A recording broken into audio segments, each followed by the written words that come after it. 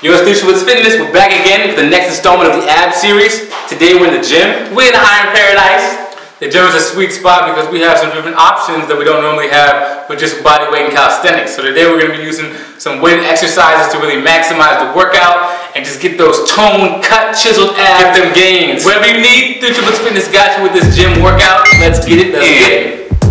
Alright, so our first exercise is going to be 30 bike reps. So every other time your elbow touches your knee is 1 rep.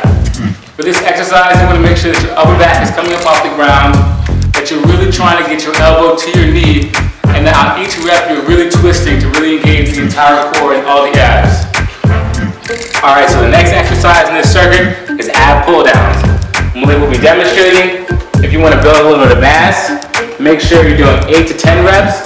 If you want to tone, 12 to 15 reps, set the weight accordingly. Notice how his legs are stationary, his back is relaxed, and his core is the only thing that's pulling the weight. His arms are not moving. You want to make sure that your hands stay near your ears. That way you're not using your arms to pull the weight at all.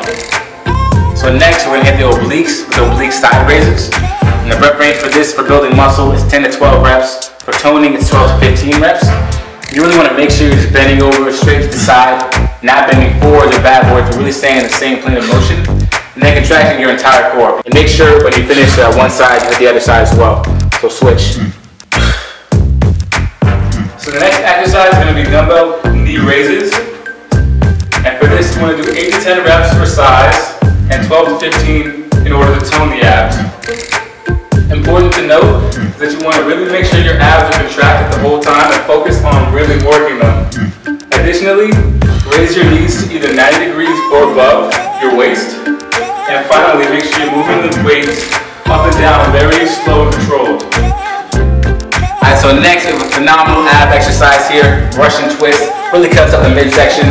We're going to do these for 20 reps. And we're going to make sure you're getting full rotation, really bringing the shoulder all the way across the body and feeling the contraction throughout your core. You also want to make sure your legs are off the ground. Every other touch on the ground counts as 1 rep. And lastly, we got ab rollouts for maximum gains, maximum cuts. Okay, you're going to do these to failure. You're going to start on your knees in this resting position, roll out, extend as far as you can. Make sure your core is tight the entire time.